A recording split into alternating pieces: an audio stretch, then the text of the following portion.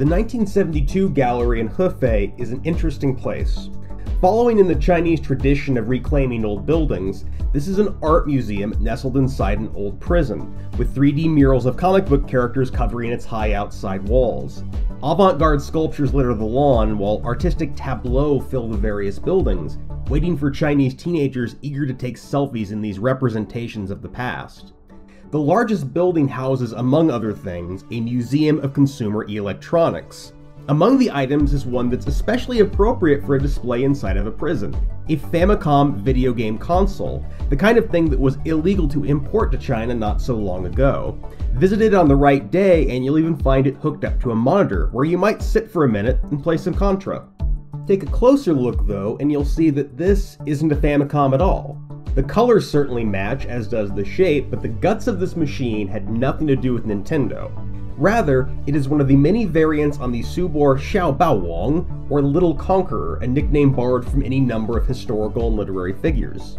The Little Conqueror is one of the best known of what are often called Famiclones, duplicates of the Famicom or NES that are intended for markets in which the official hardware is unavailable or prohibitively expensive.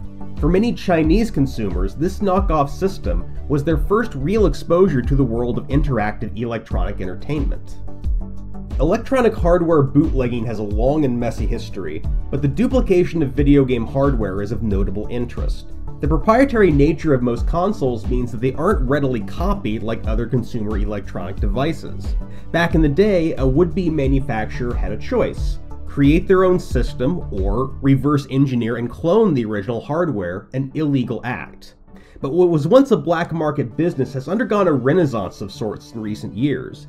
Between the expiration of certain key patents, the emergence of cheap electronics and off-the-shelf software, and the rise of retro gaming, the market for off-brand consoles has been both expanded and legitimized, and it's looking to keep evolving.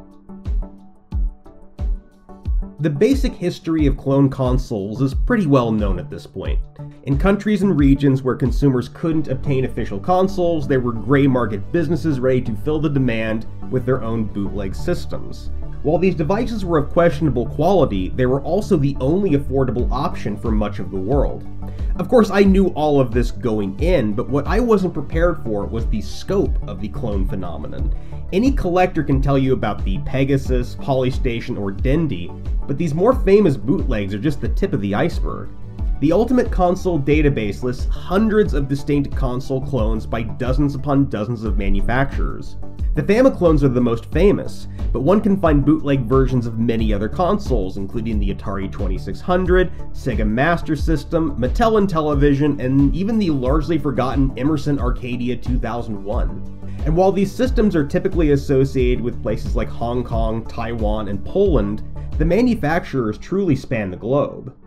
In fact, what's rarely remarked upon is the existence of American-manufactured clone hardware. One of the first clone devices was the Gemini, an official module for the ColecoVision that allowed the system to play Atari 2600 games. Atari sued Coleco for patent infringement, a case that the parties ultimately settled on the grounds that both could make more money with a licensing deal. However, Coleco actually had a strong legal defense. The Gemini was made with off-the-shelf parts and didn't technically infringe on any of Atari's proprietary hardware. This and subsequent cases set a precedent for hardware clones. A company could not use any IP, software, or patented hardware in creating their own consoles, but a manufacturer that could hack together a system with common parts might still slip through a gray area in the law. For American manufacturers, this loophole was still a big legal risk. Licensing made more sense, and for a short time, officially licensed Atari and Intellivision clones could be found at the likes of Sears and Radio Shack. Manufacturers in other countries were not so cautious and were more than happy to turn a profit with legally ambiguous knockoffs. Clone consoles returned to the United States in the mid-2000s as Nintendo's patents started to expire. From that point on, Famiclones were fully legal as long as they didn't ship with any pirated games, and manufacturers hit the ground running. One of the first available in the West was the Generation NEX, a generally unimpressive device that differed little from earlier clones except in one key area: Nintendo couldn't stop it. Shane Lewis is the creator of Re-Res, a YouTube channel dealing in video game hardware both past and present. Over the years, he's featured a range of clone devices, the best, the worst, and the strangest. Many of these systems are not the cheap bootlegs people tend to picture when thinking of clone consoles, but short-run niche devices made with a global audience in mind, and the number of devices seems to grow by the day. Lewis sees this explosion as a generally positive development. Without a doubt, clone console and emulation hardware has been getting better and better, he says. Mass production of these systems has created a competitive market where everyone is trying to make the best emulation system that they can. At the same time, he sees more of a future in a subset of these devices. Due to recent major consoles becoming more PC-like, the idea of having a clone system is probably getting lost in the mix. Clone systems were popular when emulation wasn't technically popular. Emulation platforms today serve the same function of clone consoles, but have multiple advantages.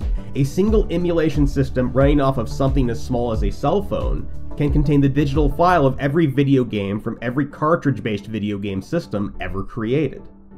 This is something that's always worth remembering when thinking about retro gaming.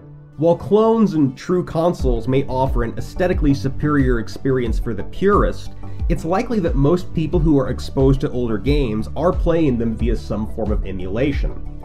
Now, emulation has a long, controversial, and profound history within the video game industry. It's likely that the entire concept of retro gaming wouldn't exist without console emulators allowing enthusiasts to revisit games in those systems that they short-sightedly gave away.